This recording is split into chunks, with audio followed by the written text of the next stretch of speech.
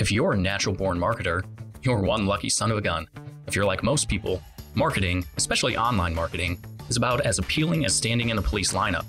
The May Create team of creatives has transformed websites and digital marketing from craptastic to fantastic since 2005.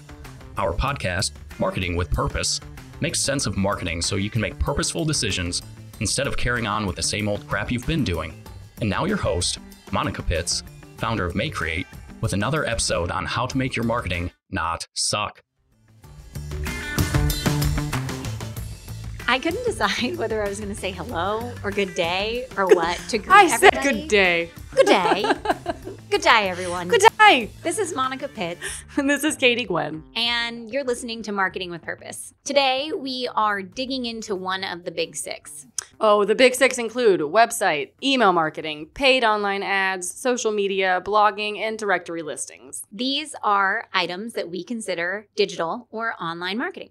Today, we are focusing on email marketing, and our goal is to do a little bit of buffing the chip off of your shoulder towards email marketing. Yeah, buff that chip. Buffing the chip. It's time. And then we're also going to cover our 3 golden rules to running a successful email campaign. And at the end, we're going to tell you about the tools that we use here at May Create to make email marketing efficient. I'm in. Good. Let's get started. So the reason that we said we were going to start off by buffing the chip off of your shoulder is I talk to people every day about their online marketing, and the amount of resistance that I get towards email marketing is actually astonishing to me because I thought that everybody did email marketing because we did email marketing. And then when we started advising people on their online marketing, people were like, no, I am not sending emails because they're an invasion of people's inboxes and it's just rude and I don't want to interrupt them and be rude. And I have to take a step back for a second and say, what is it that you are putting in your email that's going to make it rude? The only reason that your emails would suck is because you make them suck. And you know what? Not sucking. I heard that works pretty well. Yeah, it's a new concept. Don't send people junk. You can actually send them something that's worthwhile. It's a new concept and it actually really does work. It's called not sucking. Yes, think about your own inbox. When your favorite store emails you a 20% off coupon, is it junk? I'm not mad about it. I'm not either. I mean, I choose whether or not I get to open it, and sometimes I delete it, and sometimes I use it. Yeah. Yeah. I don't. So the line between junk and good content is just drawn by the value a recipient gets from an email. And I don't say that everyone has to do email marketing. That's not what I'm saying. As I review the big picture of an online marketing campaign, I take into account the other activities that a client might be engaging in. For example, if you're blogging or if you're offering regular promotions, if you're updating your website with projects, if you're putting jobs, careers that are available with your company up on your website regularly, or if you host events, these are all things that you're continually updating your website with. Now, let's say you don't do any email marketing. How often, Katie, do you just go out to other people's websites? And check for new content? Yeah. Oh, unless it's weather.com, never. So weather.com does not need to send emails to people. No, weather's happening every day. We're pretty sure that everybody else does, though. Yeah. If you are Right. regularly updating your website with content. Right. It's kind of a no-brainer. You put this new content out there and then you remind people to come back to your website and read it. They started on your website because they found interest in something that you were offering, and you are allowing them another way to keep in touch with your company. And there is a very easy way to do this that speeds things up tremendously. We're going to talk about that in our 3 golden nuggets of success. I think that's what I called them earlier. Yeah, nugget. If not, they're nuggets now. Whatever, they're nuggets now. Okay. Regardless of what you're doing, though, like maybe you're never planning to send a single email to anyone, I still think that you need to collect email addresses. Like collect them now, worry about what you're going to do with them later. And well, if you're just starting, start digitally. Oh, for sure. Because you'd be surprised. I I think mean- Monica might have a story on it. Yeah. But email addresses are currency, right? Like you exchange your email address for being able to go in and view specials on a website or download a free offering. It's Yeah. I mean, they're currency. Mm-hmm. One day I had a client come in. They've been in business for, I don't even know how long. I think it had been like 70 years because they took it over from their dad. They'd been in business forever. And I said, oh my goodness, you guys have so much past business. We absolutely just need to run a really low key email campaign to get in contact with people and remind them of what you do. And they're like, that's great. And I said, okay, do you have email addresses for people? And they said, yeah, I've got them all on carbon copy receipts in boxes in my garage. Garage. Yes. Ew. It's not even climate controlled. That is a whole nother challenge. And that's why Katie's suggesting that you put these things together digitally, because I am 100% sure that there have been a time or two that she has had to type all of the email addresses from a client into an Excel spreadsheet so she can upload it into an email marketing software and send it. So painful. It is. Don't do it, and don't make other people do it. Yeah. Well, and here's the trick though. Let's say that you don't want to do regular email marketing. That's not something that you want to do. I guarantee there's going to be a time in your business when you need to reach out and contact your client list. Mm-hmm. Maybe you're going to raise your rates. Maybe you're going to move your office. Maybe you're closing your business or you sold it to somebody and you're going to transfer these clients over to somebody else. You need to be able to contact them. If you don't have a digital list of these people, it's going to take you hours, if not days, to compile this list. And you might have to call every single one of these human beings to get their emails from them, which in that case, you're just going to. You may as well just tell them on the phone at that point. Geez, that just took it to call them all individually. Suck. Yes. What's the takeaway there? Collect your email addresses digitally. Collect you email never addresses know. now. You never know. Digitally. Worry about what you're going to do with them later. Right. On to our 3 golden rules. These are the things that I make sure happen in every single email campaign that we run. And these are big picture rules. We'll go into intricate rules for email marketing in another podcast. Right now, though, let's talk about the 3 big picture rules. The first one. The number one reason people don't email market is because they're afraid they're going to spam people. Yeah. So what you do is you don't spam people. See, that's stupid. She said it like a pro. Yeah, just don't do it. And when we're talking about spamming people, we mean don't buy a list. Like if I didn't give you my email address and you're sending me emails, I get mad. So that's one way to spam people. And you don't just put a bunch of emails on a list from, some random place you've gone or so. Yes. There's a lot of people who do trade shows. Oh, God, this is one of my biggest pet peeves. They do trade shows and they're trying to gather contact information from people. And so they put out the fishbowl where they're like, hey, put in your business card to win a Wii. as like a antique? As like a Do you remember though when like the Wii was like the thing that people gave away at trade shows? Oh my gosh. Yeah. Now what do they give away? iPads or cordless phone chargers. No. So you would put your business card in? No. No, socks.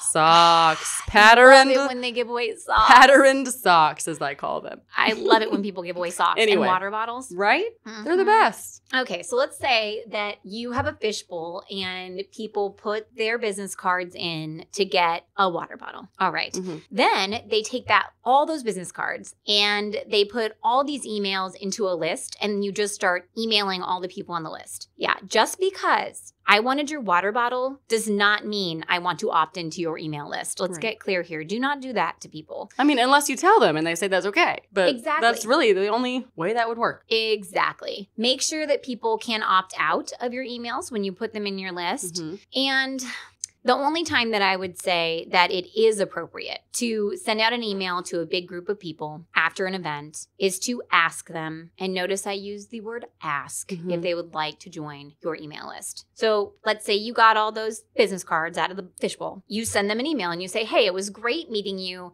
at this trade show. I'd love to keep in touch with you. We offer great tips about marketing on our website. Would you like to join our email list? And they can say yes or no. Mm-hmm. You may send 1, tops 2 of those emails, and then you need to be done. Yeah, that's it. You're just like annoying at that point if you're going over and beyond. Yeah. Golden rule number 2. Take it away, Katie. Make friends. Be nice. Offer treats. Offer your friends treats. Be nice to your friends. I mean, that's it. I mean, again, it's just as simple as not spamming them. You want to be nice to them. Show them that you care. Let them know that you know who they are. Right. And They're not just an email address or a number or anything. They're people that you care about. so you're going to like knock on their door and offer a gluten-free, dairy-free, sugar-free apple pie because who knows what kind of food intolerance they might have. Shows you care. Or better yet, you could shovel their driveway.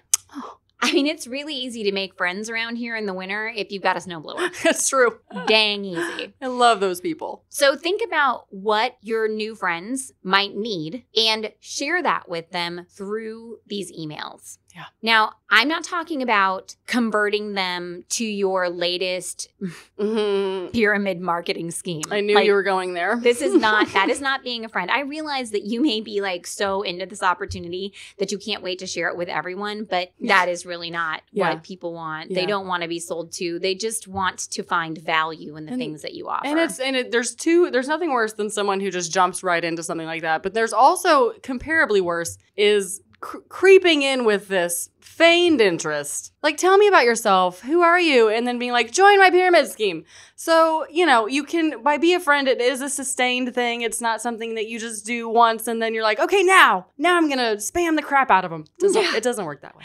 No, it's not. You're my friend, so now I'm going to sell you a car. Right. Stop. Yeah. I don't need a car. I thought you were just saying, hey. And last but not least, this was the thing I was talking about earlier, is that when you are inputting information like blog posts, promotions, projects, jobs, events into your website, you can automate. That is just the most magical word. Automate your emails to send. Because some people think that every single time that you send out an email, you have to create the entire thing from scratch. And I admit that I was one of those people years ago. Ugh, I've worked as one of those people. I had a person on my staff who 20 hours a week did nothing but create the exact same email promoting different content. 20 hours? That Yes. is... Oh. Every single day. Oh, wow. And then I found MailChimp RSS-driven campaigns, and it rained Skittles. The heavens opened up and Skittles came pouring down. Yes, I ran around the office and I did the happy dance, and I made everyone give me high fives, and I swooshed my imaginary superhero cape, and it was on. It was so awesome. And then I had to sit back and find like another, maybe more rewarding job for my human email maker. Which was what? She started writing. Oh, good. I thought you might have said getting coffee or something, but thank goodness. Oh, girl, we get our own coffee around here at Make Create. It's true. We put our interns to work.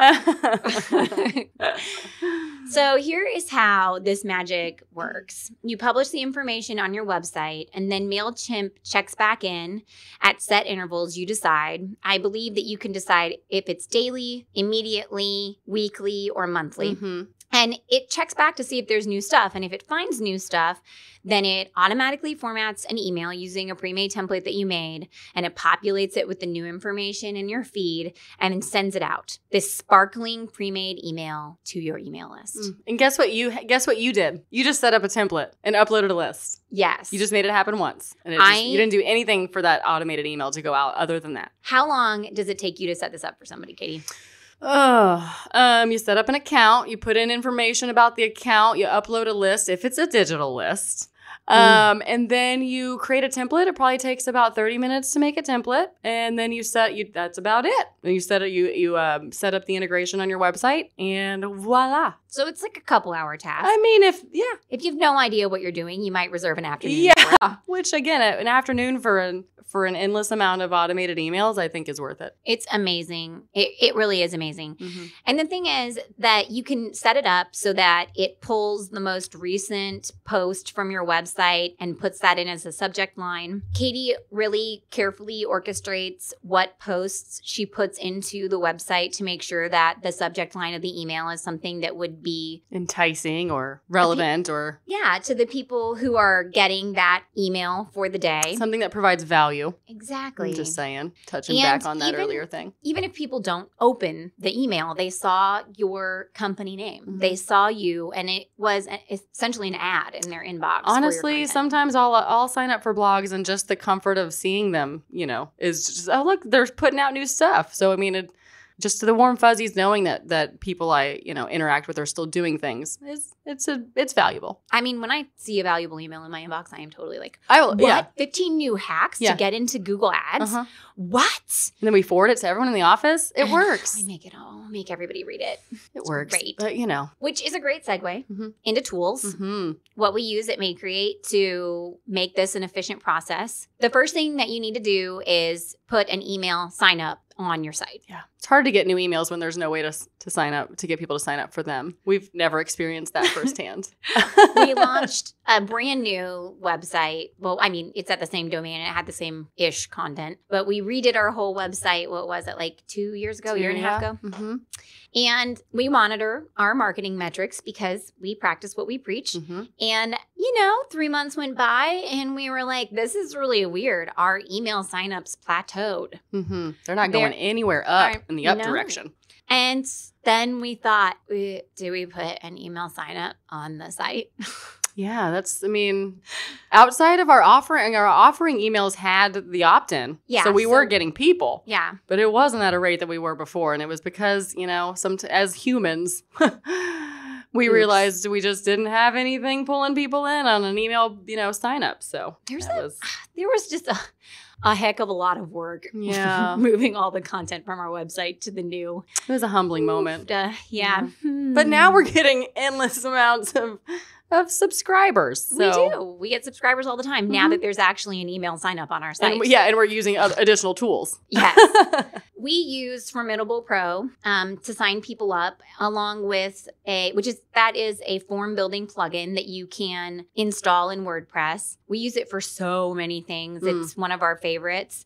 You can use just regular Formidable. You don't have to have the Pro license to let people sign up for your emails. There's also an add-on, though, that you need to put in, which is the MailChimp add-on to allow Formidable to talk to MailChimp. And then you can ask them for specific pieces of information if you need to segment people into lists. Mm-hmm. You can, when they sign up, segment them automatically into a list based on what page they signed up on. It's so pretty wonderful. awesome. It's wonderful. It is. So speaking of downloads and segmenting lists, one thing I read an article about this, I don't even know, years ago, it was on HubSpot. And this person said, add a checkbox to your downloadable content, your checkout forms, and your email forms on your website to allow people to opt into email signups. Mm-hmm. Oh, magic. Yeah, that was the only thing working for us there for a while. They do it. Like, people really, and I know I do it. I'm like, this is a valuable thing. Sure, I'll take your emails. But if you don't have that checkbox in there, they won't, because they can't. Mm-hmm. Like, ethically, you should ask them if they want to sign up for your email list. Yeah. And I will say, just as one quick caveat to that, if you do set that up, don't have the checkbox automatically checked. That bothers me. I don't know if that bothers you too, but anyway. That's another. That's my ethical only thing, note. Though. Like, Yeah, it just, like, shouldn't don't automatically assume. be checked. Don't assume I want your email. No, It's like at McDonald's. Welcome back to McDonald's. You might be right, but don't assume that I'm coming back to see you. Makes me crazy. Anyway. I've never been to McDonald's Don't before. be so What is pumped. that? Yeah, Katie? like what? What is that? Oh, Monica, you're the only people they're talking to. Just kidding. No. Just think of that. Just think of that. Well, Anyway. And people, I think the reason that they start with it checked is because they want to get everybody, even the people that forget to uncheck it, on their email list. Mhm. And I disagree with that methodology. I I do, feel like too. you want people who want to be on your email list in your email list. Mhm. And there's nothing worse than someone who's gotten an email they didn't want, because now you've got those people bad talking you to their Mhm. friends because they're like, oh, these people. And no, you don't want to be those No. people. You don't want to be those people. Just be cool. Be their friends. Another way to gather email signups on your site is through a pop-up. Now, okay, so I just said pop-up. I can see you rolling your eyes. Yeah. It's a trigger word for a lot of people. Right now. Here's the deal, though. I was reviewing marketing metrics for one of my clients, and I looked at her website, and I was like, how does Melanie, who is... Melanie Spradling. Yes. Is that what you're talking about? Yes. Love her. She's a home Mhm. inspector. She was getting email signups every day, like multiple a day. And here I am. I'm like, well, I mean, my blogs are cooler than Melanie's blogs. At least for this, I don't know. They're about marketing. Yeah. They don't apply to inspections, but they're still cool. Sorry, Melanie. Thanks for the example. So I looked at the two websites and I said, what is the difference? Like I looked at the two pages and then on Melanie's blog, the sign up for our email list pop-up came up and what? Yes, that's what it was. Mm-hmm. So we put that sign up for our email list pop up on our website and we're continually putting it up and taking it down as we decide if we really want to be those people or not. But And ultimately a podcast it does draw people in. Yes. All right. So don't just discount it. It might be the right thing for you. Mm-hmm. Another tool that we use for ourselves and for our clients, we use email marketing services. The one that we use most often is MailChimp. It's free up to, is it 2,000 subscribers now? Mm-hmm. Yeah. And man, that is so great for some of our nonprofits because they don't have a big budget. And this is an awesome entry. Now, if you want to do automation, you can't do that with the free plans. All of that RSS automation, we started doing it in MailChimp because they were the only people that offered it at the time. We have also worked a lot with Emma, and they're so cute. They're the cutest people. Yeah, I've heard that, like, person-wise, human-wise. Their marketing is so cool. Mm-hmm. And they also, I just read today, actually, preparing for this podcast, that they do offer RSS email integration. I had not physically used it in their system, so I'm not sure how it works, if it works the exact same way as MailChimp does. Also, Constant Contact is one that I've worked in. And in the past, the way that their RSS integration worked is that I had to physically go in, I had to create an email, and then I could pull the content from the website and put it into the email. But that's not actually automation. That's making an email. It sounds like, It's making an email easier, but it's still making an email. Mm-hmm. If you're just going to keep those email addresses, do it in an Excel spreadsheet, do it in a Google Sheet, whatever way is easiest for you. If we're going to send a one-off email to some of our clients, we use this technique where we use Google Sheets and Gmail, and we literally mail merge content to send it out. It creates a super personal email, and it can be very effective to get people to email you back. And we will talk even more on this in a later podcast. It's a neat technique. Mm-hmm. Every 6 months or so, you should probably go out to that client email list or that database, if not even more regularly, and update your email list. So that way you make sure that it's up to date and frequent. Yep. You don't want to leave anyone out. Yeah. So really, I mean, you should probably stop listening now. Yeah. And start emailing. Get out there. Start emailing people. How's that chip feeling? Oh, man. It's feeling a little rounded out. Smoothed out a little bit. Yeah, I'm feeling smoothie. Smoothie. You can hop on. Oh my God. I think I actually just hurt my shoulder. This is a very physical job. Buffing my shoulder while talking. I'm like, oh, I just created it. Okay. Moving forward. Right. You can hop on over to makecreate.com/resources. We have a few ebooks on email marketing, getting started in it, reviewing your metrics to see how you're doing. We have multiple blog posts about it at makecreate.com/blog. All of those resources are free to you. Please use them to help you grow your business. So that's it for today. So once again, this is Monica Pitts with Katie Gwen. Now go forth and market with purpose. Thanks again for listening to Marketing with Purpose. Head over to mayecreate.com, MAYECREATE.com. Yeah, you heard me right, MAYECreate.com for podcast notes and more resources to grow your business. Don't let your marketing suck. Get your pride on, market with purpose.